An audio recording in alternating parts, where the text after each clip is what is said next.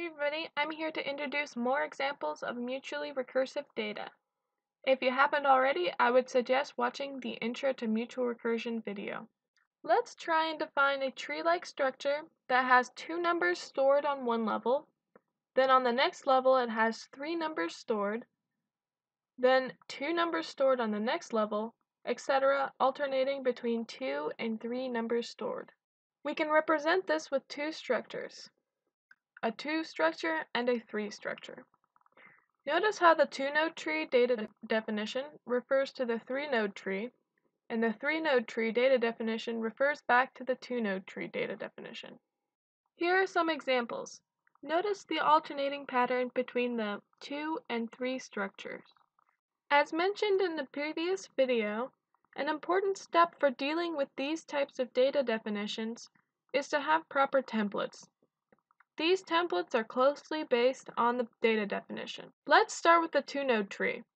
Since there's a 3-node tree reference in one of the cases of a 2-node tree data definition, it is safe to assume that we also need a template for a 3-node tree. In a 2-node tree, according to the data definition, we have two cases. Either it is empty or it is a 2 structure.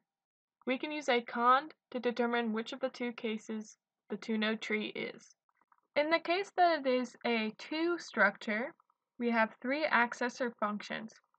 The 2 first and 2 second accessor functions return numbers. The 2 next returns a 3-node tree, which needs a template to process it accordingly. Let's start defining that template.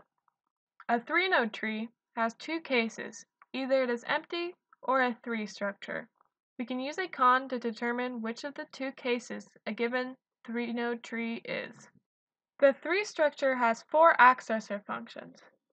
The 3 first, 3 second, and 3 third accessors return numbers, whereas the 3 next accessor returns a 2-node tree, which can be processed by the earlier process 2-node tree template. And now we can finish the process 2-node tree template using the process 3-node tree template.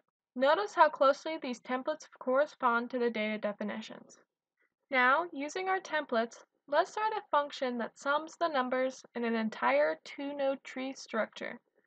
We have our signature, purpose statement, and examples.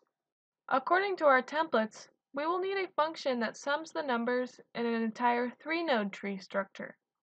Following the design recipe, we have the signature, purpose, and examples of a function that sums the numbers in an entire 3-node tree structure. Let's copy and paste our templates and change the names. Notice how the sum2 function calls the sum3 function, and the sum3 function calls the sum2 function. In both the sum2 and sum3 functions, in the empty cases, there are no numbers to sum, so we can safely put 0. Then, in the sum2 function, when we have a 2 structure, we have the two numbers stored in the structure. We also have the result of calling sum3 on the 3-node tree, which should return a number representing the sum of the entire 3-node tree, according to the signature and purpose of sum3. Thus, to get the entire sum, we have to add all these numbers together. Plus can take multiple inputs, not just 2. Similarly, in the sum3 function, we have 3 numbers returned by the accessor functions.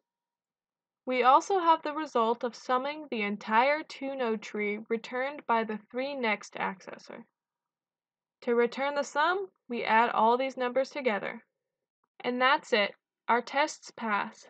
Remember, as with most complex data, having a template makes writing functions with complex data much easier. I hope this video helped, and until next time.